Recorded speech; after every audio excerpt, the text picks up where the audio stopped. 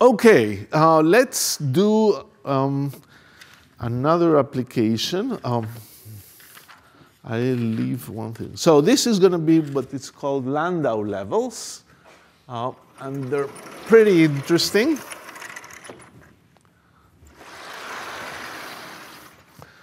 So it's the problem of solving for the motion of an electron in a magnetic field.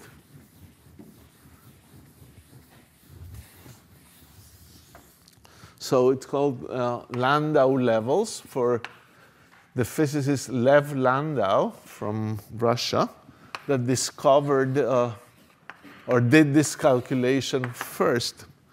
So you have a mass m, charge q, and a magnetic field B in the z direction.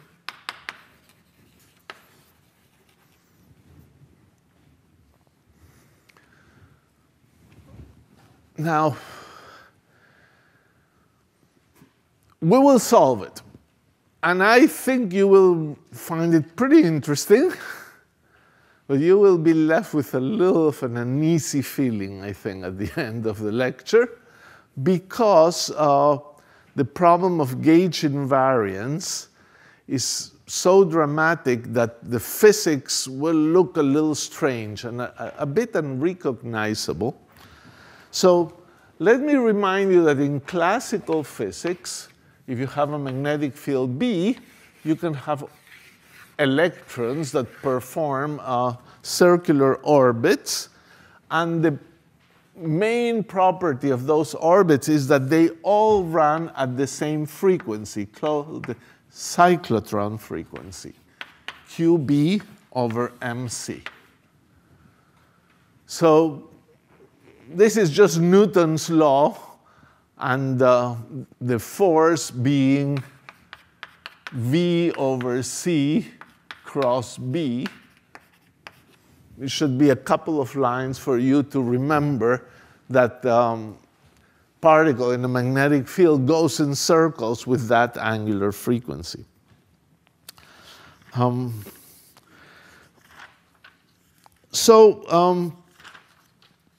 Okay, there's lots of comments we could make about this, but let's assume we're going to solve for the motion of this particle. We're going to ignore spin. Sometimes spin is important, and when you have spin, you have a Zeeman effect, spin in a magnetic field, so that can change the energy levels by some quantities. Let's ignore it for the moment. It is sometimes relevant, sometimes it's not relevant, and you can easily take care of it. So again, we're faced with having to represent the magnetic field.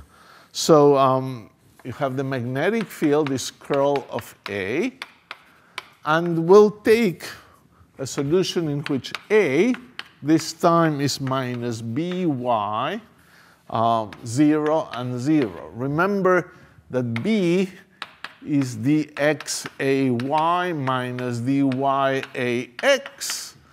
And therefore, this works out. It has an ax component. The derivative with respect to y gives you the magnetic field B. So what happens to your Hamiltonian? Your Hamiltonian is now 1 over 2m px minus q over c times ax plus 1 over 2m py squared plus 1 over 2m pz squared. I will not consider z motion. It's too simple. It's not too interesting. It's just motion, plane waves in the z direction. It's not interesting. All the physics is really happening in the plane. It's the idea that we can constrain ourselves to have orbits of electrons that go like this in circles. Okay, so our Hamiltonian is here. Let's write it once again, 2m px plus q by over c squared plus 1 over 2m py squared. Okay. Let's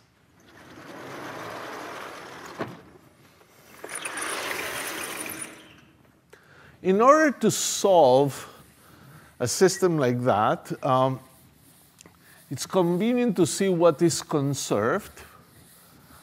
And Px is conserved. Px commutes with the Hamiltonian because the Hamiltonian has no x dependence. So H commutes with Px. It doesn't commute with Py because there's a y in there. And OK, so if it commutes with Px, we can hope for eigenstates, energy eigenstates that are also eigenstates of Px. So I will write my wave function of x and y as a wave function that depends on y times e to the I kxx.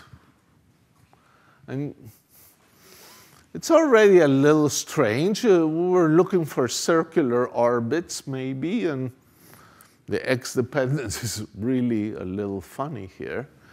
It's almost like plane waves in the x direction. So, okay, well, it's a fact. It's true.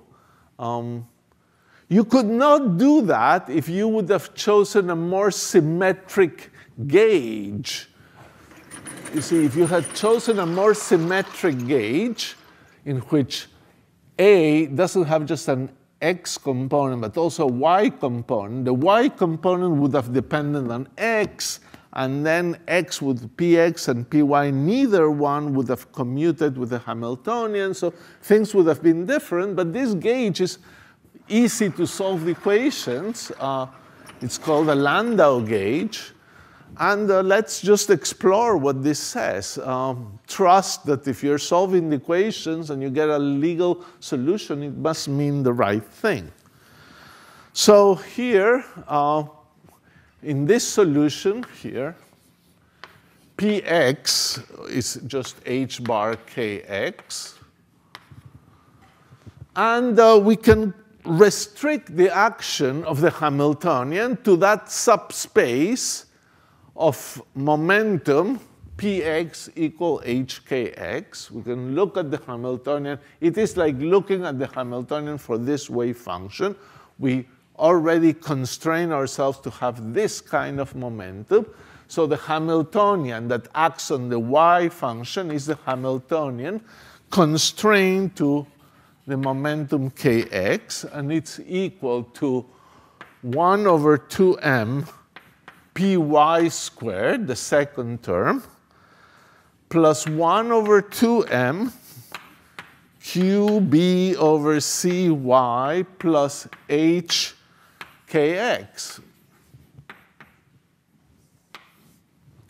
It's the qby over c plus the value of px, which is hkx, and I should square it. If you look at it carefully, you see that this is a simple harmonic oscillator Hamiltonian. There's py squared, and there's a y with the origin shifted. It's not just a y squared, but it's some sort of y minus y naught at some point squared. So let's write it like that. So I have to make it look like a harmonic oscillator, py squared, plus 1 over 2. For a harmonic oscillator, I should have an m here. So I'm going to have an m squared in the denominator. So m, let's get the qb mc squared out. Y, I got that out. minus, I have to put all these things, minus h bar kx over times a c over qb. Look at all that. So we factor out qb over c. With the m squared here and the m, it reproduces the 1 over m there.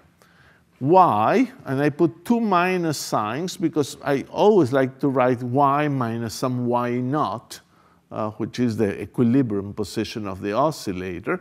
Here, as you pull the c and the qb out, you get all these things. So this is a p squared y over 2m plus 1 over m qb over mc squared y minus y naught squared with y naught equal minus h bar kx c over qb.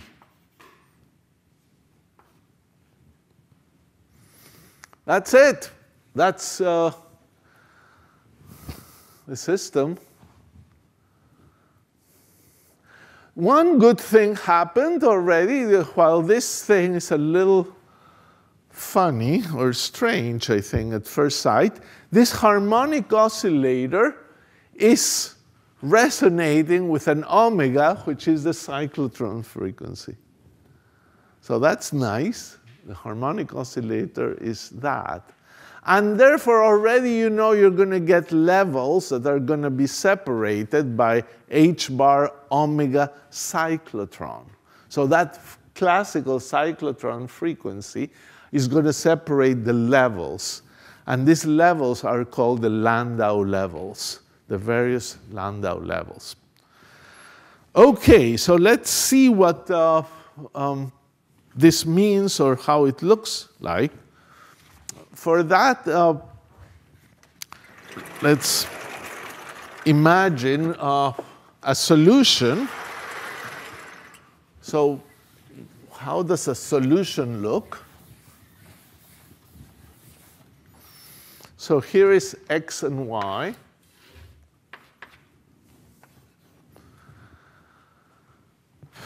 And suppose I take a kx, which is negative.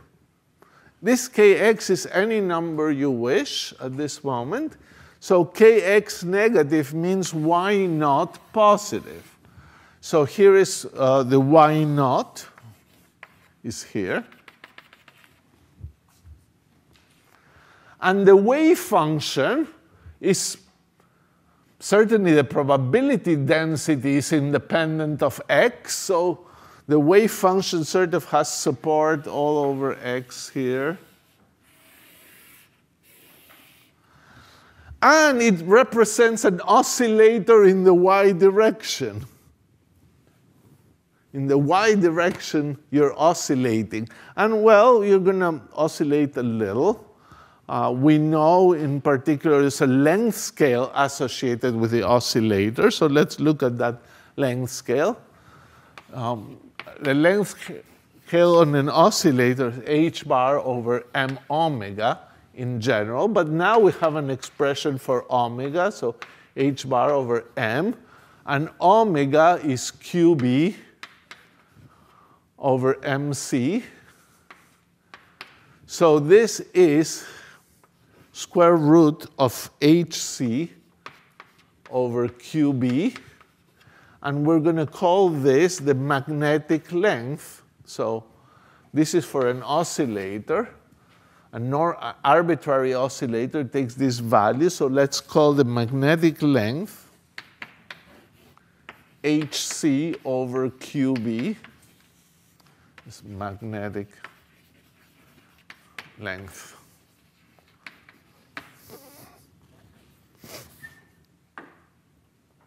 So it's a nice definition.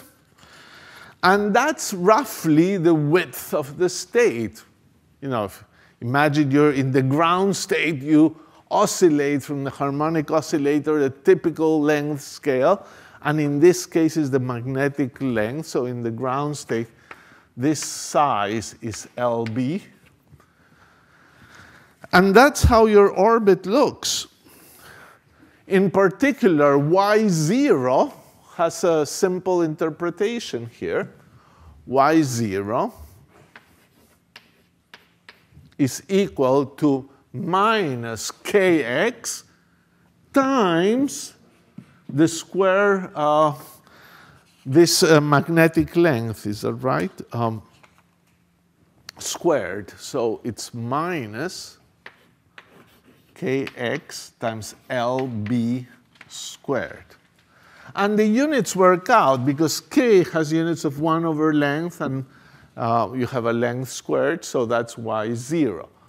So that's how the orbits look. Now you would say, okay, so where are the circular orbits? Well, they're not quite so visible here. You have to do some work to find them. And in particular, what is happening here is a very strange thing. I think, well, I'll say one more thing. If you have this as your harmonic oscillator, your energies that may depend of kx and ny, those are the quantum numbers you have already. Well, this is just a harmonic oscillator, so it's h bar, the cyclotron frequency. Some people call the Landau frequency. I don't know. Occupation number for the oscillator times 1/2, the usual formula for a harmonic oscillator. And here is the energy.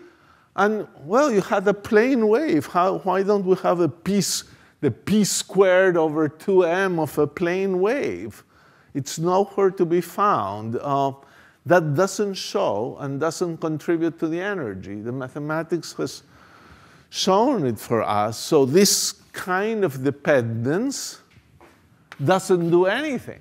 It's an absolute degeneracy, the kx. So you could construct a superposition of states here using Fourier transforms in which you somehow localize this in the x direction by superimposing degenerate energy eigenstates. So this is the most important thing about these Landau levels.